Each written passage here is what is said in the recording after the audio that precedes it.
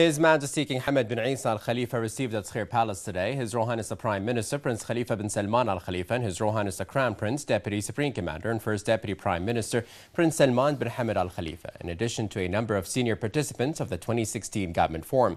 His Majesty the King commended the role of His Royal Highness the Prime Minister in elevating the performance of the government to reach excellence and provide the people with the best services in line with Bahrain Economic Vision 2030, which aims to reinforce the status of the citizen as a foundation of development. His Majesty the King also thanked His Royal Highness the Crown Prince for his initiative to organize the important event and for his continuous contributions to developing the government's performance and setting plans that support the national economy in service of the country and the people. He praised the presentation that His Royal Highness the Crown Prince made, outlining the priorities of the coming phase of government's action to achieve the desired goals for the people, and lauded the efforts of the government's team in this regard, urging for more efforts that enhance productivity based on the principles of sustainability and fair competitiveness. His Majesty directed more care to the issue of the people and working on meeting their demands, in addition to upgrading the level of government services in order to provide the best living standards for the Bahraini citizens. He noted the significant results of the forum, which brought together government officials as one team with the aim of exchanging ideas and visions to reinforce cooperation and coordination in line with the kingdom's economic vision, and expressed optimism for a brighter future in light of the number of statistics previewed during the forum. He said that Bahrain, despite all challenges, has been able to head towards comprehensive development in all fields and is considered a pioneer in this regard thanks to the loyalty of the people. His Majesty the King commended the outstanding accomplishments Bahrain is making in various sectors and affirmed the kingdom has come a long way thanks to the efforts of its people. He noted the upcoming phase requires more efforts and hard work to achieve the aspirations of the people and the developmental goals of the kingdom towards its advancement. For his part, His Royal Highness the Prime Minister confirmed the continuation of developing government performance and improving the level and quality of government action outcomes to provide the people with the best living standards in line with the directives of His Majesty the King. His Royal Highness the Prime Minister hailed the support of His Majesty to the forum, which contributed in supporting government action to reach more progress. He also noted the backing of His Royal Highness the Crown Prince to all initiatives that push forward performance improvement, especially in the services field.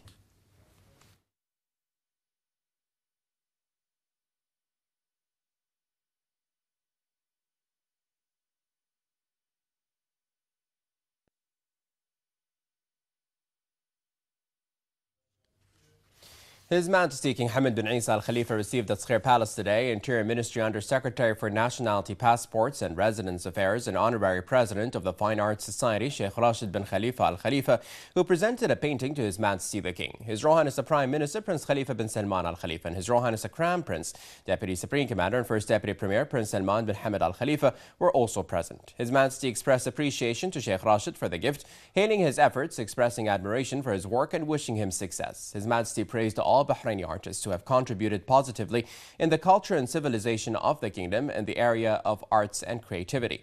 Sheikh Rashid expressed thanks and appreciation to His Majesty the King for his support to Bahraini artists, wishing him continued health and further prosperity to the kingdom.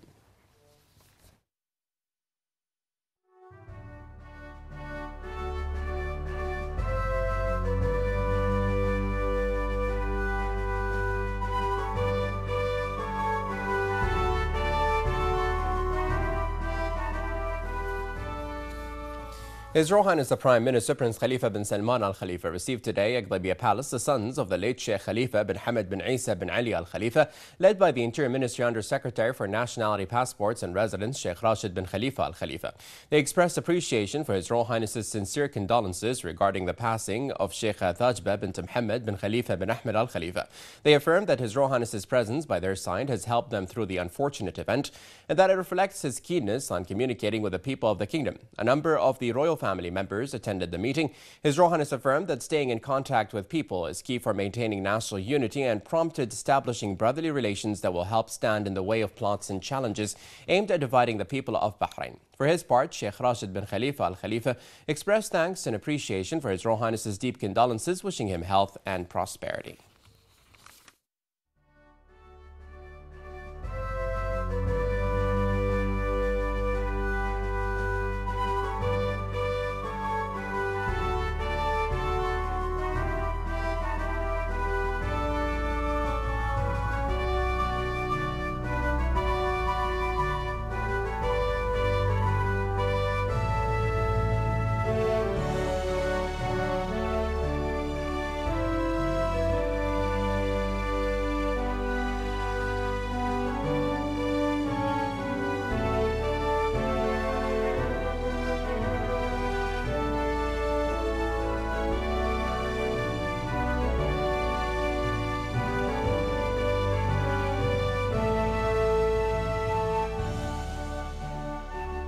His Royal Highness the Prime Minister Prince Khalifa bin Salman Al Khalifa received today at Ghlabia Palace the honorary president of the Good Word Society, Sheikh Isa bin Ali bin Khalifa Al Khalifa, who presented to His Royal Highness the winners of the Sheikh Isa bin Ali Charity Works Award. His Royal Highness affirmed that the concepts of volunteering and dedicating time and efforts for the sake of others is present in the policies of the GCC countries, particularly in the Kingdom of Saudi Arabia, which seeks to maintain the safety and stability of the region's countries. He said that Arab nations is abundant with examples of charity, which the teachings of Islam encourage and inspire, and called for adopting these concepts in order to bring forth further Arab unity and consolidation. He commended the role of the Isa bin Ali Award and the humanitarian initiatives of Sheikh Isa bin Ali Al Khalifa, who has become a role model for Bahraini youth. His Royal Highness affirmed the government supports volunteer works through providing all the kingdom's sectors, including the private sector, with the necessary resources. The Prime Minister said the government strives to achieve social prosperity, security and development through adopting legislation and policies that encourage joint partnership between the private and public sectors. For his part, Sheikh Isa bin Ali Al Khalifa expressed thanks and appreciation to His Royal Highness the Prime Minister for his continuous support for charity work in the kingdom.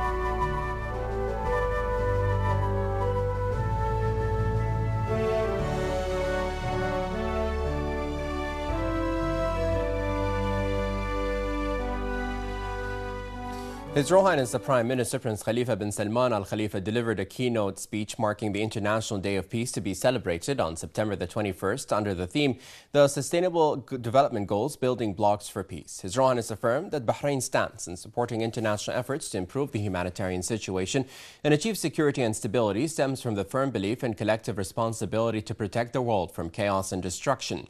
He warned against the pitfalls of conflict ranging in parts of the world on the present and future of humanity, which stands at a dangerous turning point. The Prime Minister urged collective action to maintain peace and provide the basic needs for all people in the world to live in security and stability, calling upon the international community to focus on sustainable development, the cornerstone of lasting peace. He described development and peace as inseparable, warning that current wars, conflicts and terrorism would destroy the resources of nations and people and compromise the future of coming generations. His Royal Highness reiterated the determination to meet UN Sustainable Development Objectives, saying that Bahrain, led by His Majesty King Hamad bin Isa Al Khalifa, has succeeded in achieving the Millennium Development Goals. The Premier warned against the brewing crises in certain Arab countries, endangering the region and the whole world, which is characterized by entangled and intertwined interests and relations.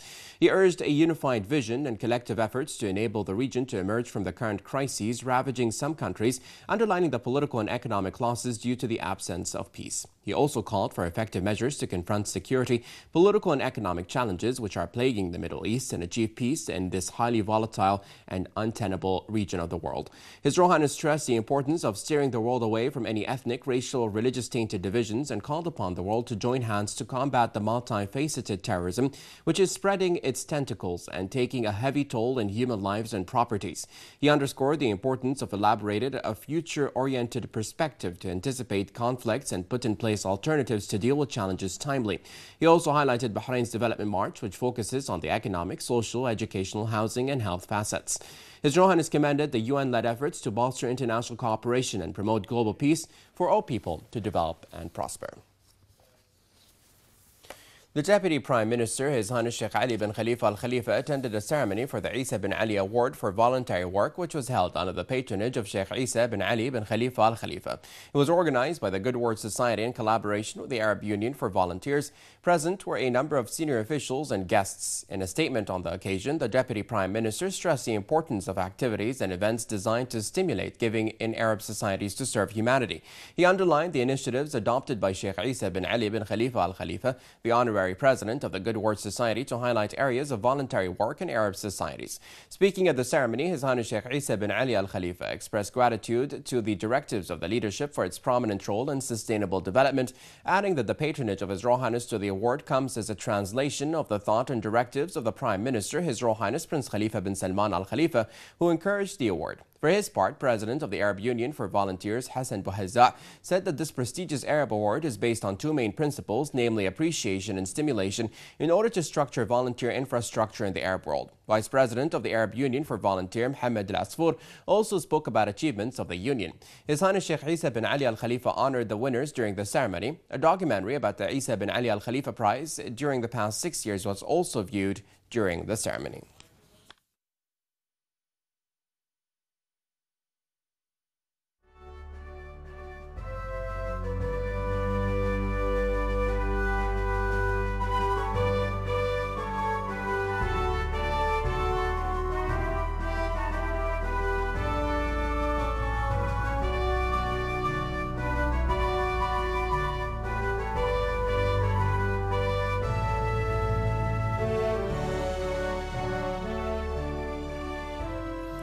The Minister of Foreign Affairs, Sheikh Khalid bin Ahmed bin Mohammed Al Khalifa, took part along with world leaders and heads of delegations in the opening of the UN General Assembly to discuss a number of key issues affecting the present and the future of the international community, including the situation in Syria, Yemen and Libya, as well as the Palestinian and the refugee issue. In his speech, the UN Secretary General Ban Ki-moon affirmed the importance of the Paris Agreement to achieve sustainable development and improve the future, praising the progress made in regards to climate change and expressing his hope for the implementation of the agreement. He highlighted the security threats facing countries across the world and armed conflict that resulted from extremism and violence, pointing out that the Syrian crisis has claimed the largest number of lives, stressing the importance of a political solution to this crisis, calling on all stakeholders to work to achieve that goal.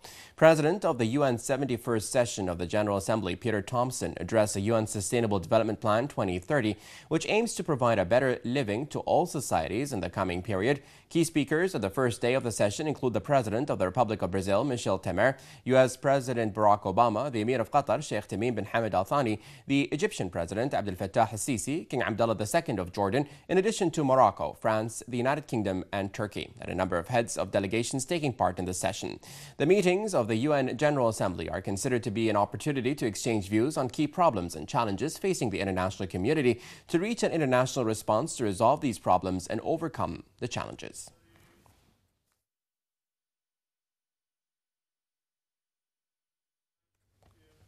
The Minister of Foreign Affairs, Sheikh Khalid bin Ahmed bin Mohammed Al Khalifa, took part in a working luncheon that was held by British Foreign Secretary Mr. Boris Johnson for the GCC foreign ministers on the sidelines of the 71st session of the UN General Assembly in New York City. The meeting reviewed joint relations between the two sides and means of enhancing and developing them. The two sides also exchanged views on boosting security and stability in the region, in addition to coordination regarding regional and international issues of mutual concern. The foreign minister asserted that the constant joint meetings between the GCC countries and the United Kingdom would enhance the interests of the two sides as they will contribute in finding permanent solutions to the region's conflicts for the security and prosperity of its people. On the sidelines of the 71st session of the UN General Assembly, the Minister of Foreign Affairs, Sheikh Khalid bin Ahmed bin Mohammed Al Khalifa, met today with his Surinamese counterpart, Nirmala Badr Singh, in New York. Sheikh Khalid affirmed Bahrain's keenness to bolster cooperation and strengthen ties with the Republic of Suriname in various fields, particularly in the economic field, in view of the cooperation opportunities available in the banking sector. He noted the importance of the exchange of visits by officials from the two countries for new opportunities related to joint ties as well as to bolster coordination at international gatherings towards various issues. For her part, the Foreign Minister of Suriname expressed her country's appreciation of friendship with Bahrain, affirming her keenness to bolster joint ties for the benefit of the two countries. The Minister of Foreign Affairs, Sheikh Khalid bin Ahmed bin Mohammed Al Khalifa, conveyed the greetings of His Majesty King Hamad bin Isa Al Khalifa, His Royal Highness the Prime Minister Prince Khalifa bin Salman Al Khalifa, and His Royal Highness the Crown Prince, Deputy Supreme Commander and First Deputy Prime Minister Prince Salman bin Hamad Al Khalifa, to the Emir of Qatar, Sheikh Tamim bin Hamad Al Thani, and their wishes to him for good health, and to Qatar and the Qatari people for their progress and prosperity. This was while the Minister of Foreign Affairs attended a dinner banquet hosted by the Emir of Qatar for the head of Arab delegations, taking part in the meeting of the 71st session of the UN General Assembly in New York. The Minister of Foreign Affairs, Sheikh Khalid bin Ahmed bin Mohammed Al Khalifa, took part in the high-level meeting on the political future of Syria organized by the Kingdom of Saudi Arabia in New York City.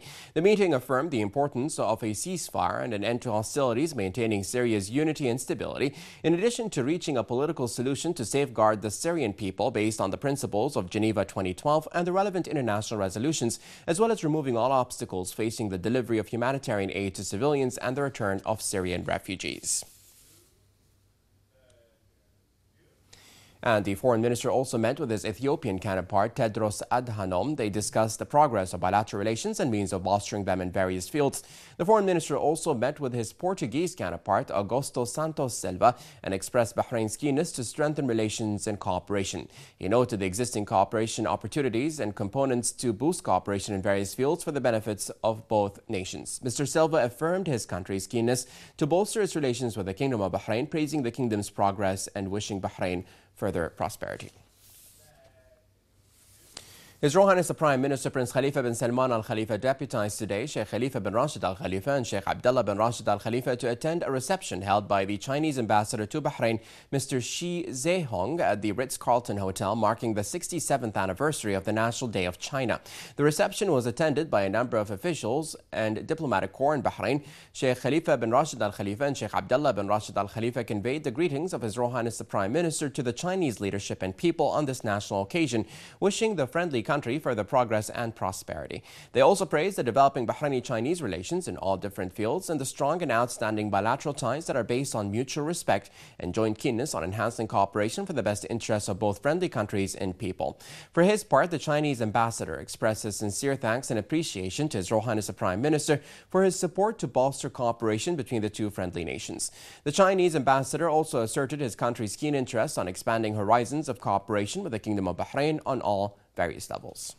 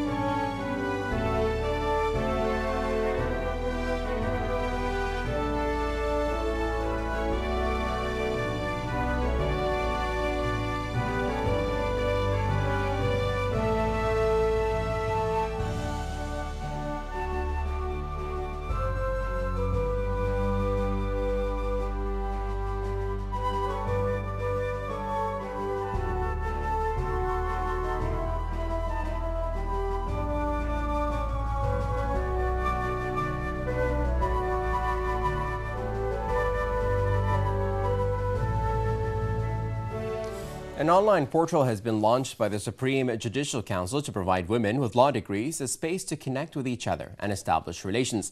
More on this report with Shoga Mohammed. The Supreme Judicial Council launched a new electronic portal today, specifically tailored for women in the legal sector of the Kingdom of Bahrain.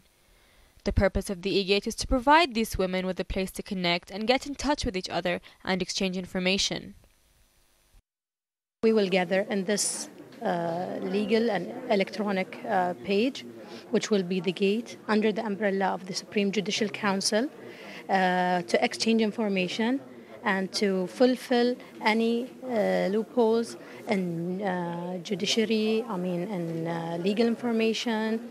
That will be a great opportunity for all ladies in Bahrain that holding a degree in law, bachelor degrees, master's degrees, or PhDs in law, exchange information, put their resumes, and log on to exchange the full information and to be together in Bahrain. And inshallah, it will help the society and everything will be well. Emel Abul, a judge in the Appeal Civil Grand Courts and member of the Executive Committee, stated that the portal was created because the SJC felt it was a necessary tool that would be a great help in regards to communication and relations in the legal sector. The idea was launched and supervised by the Judicial Council, Supreme Judicial Council, by our chief, Mr. Salam Al-Kawari, and ourselves actually, to find a forum, general forum for the legal ladies, whereas we don't find it here in the society in general. And we would like, as judges, and we would like to meet our colleagues, lawyers, and any other law people who are holding degrees in law, to maintain the good relationship and exchange information. Today's event marks the beginning of a new and innovative feature on the Supreme Judicial Council's website, and hopefully it will bring together and support the women in the legal sector in the Kingdom of Bahrain. For Bahrain News, I'm Shoga Mohammed. The MENA Industrial Summit opened its doors today to professionals from the region to discuss the future of the industry in the light of new challenges. More in this report with Sarah Al-Brik. The MENA Industrial Summit 2016 has begun its opening session, asking their key speakers on stage the question, can the industrial sector save the region from the resource crisis? The session's speakers included the head of the UNIDO, EDB representatives, and Saudi sector professionals. 60 to 70% of the inhabitants of the Gulf region, they are between the age of 15 to the age of 35, which means we have a very young population, and which is very positive vis-a-vis so many other countries. They're worried because their populations are aging. How can we reflect this in the economic development and diversification and job creation for this generation and the future generation? We have to start by working on the educational system. We have to change the classical educational system to be more toward creativity and innovation, because this is what will lead for job seekers to be well adapted in their jobs, either in the private sector or in the public sector. More and more are going to have young generation coming to the labor market. So are they equipped? Is there is a correlation between the labor market and the graduates, or those graduates are equipped in the labor market? So if I have the strategy for economic diversification, SMEs development, but who's going to do this? Who? Again, we're investing in our human resources, so we have to equip our human resources. And that's always the problem with strategies, because if the strategy does not depend and does not rely on investing on the local human resources, it's serving whom? And this is where we're trying to pinpoint for Bahrain 2030. In terms of the improvement of economic growth with the collaboration of the private sector and the government sector, The private sector is very important because they're the drivers of the economy. And when we talk about the private sector, it isn't just the very big companies. The backbone of most economies is the SME sector, the small and medium-sized businesses. And so what we want to do is to improve our dialogue with those industries. And it's not just about reaching out to companies around the world to bring new companies to Bahrain. It's about ensuring that we engage with the existing investors, to encourage them to expand and upgrade, but also to listen to their advice about how we can live up to our slogan of business-friendly Bahrain. The MENA Industrial Summit here in Bahrain is talking about the main challenges that are facing the industrial sector in the GCC region, whether it's manpower, the education of manpower, or even security challenges that have deprived it of its growth. This is Sarah Barak for Bahrain 55. A press conference was held this morning at the Bahrain Chamber of Commerce and Industry's headquarters, Beit al-Tijjar, to reveal details of the upcoming inaugural Reinvest in Bahrain Forum. Danielle DePorto has more. The first ever Reinvest in Bahrain Forum, to be held next week, is being organised by the Bahrain Asian Traders Committee of the Bahrain Chamber of Commerce and Industry, in coordination with the Bahrain Economic Development Board, under the patronage of Minister of Industry, Commerce and Tourism, Zayed Al-Zayani. The aim is to encourage the local business community to reinvest profits into the kingdom, as well as to attract other business leaders and investors from the region and beyond, with particular emphasis on the Asian expatriate community, to learn about and benefit from recent economic deregulation. We are expecting more than 400 to 500 audience on the day. 100 business communities participating from the Pakistan, well-known businessmen, and other 150 people, business communities who confirm their participation from the GCC countries. Bahrain's strong and competitive economic fundamentals and its attractive business environment will be highlighted by the forum. It is hoped the event will lead to fresh investment and the creation of new jobs. In line with the current national economic strategy, the forum will prioritise the 5 sectors identified as offering the greatest growth potential. With the EDB coordination, with the EDB, they study 5 sectors in Bahrain on the priority basis. The tourism, the IT sector, the medical sector, the services sector, and as well some development sector. Wherever EDB will be on board on the 26th, they will give presentation on that sector and what is the attraction on those sectors. I believe we will get a good response.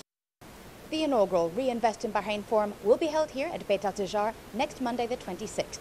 Reporting for Bahrain Television, I'm Danielle DePorto.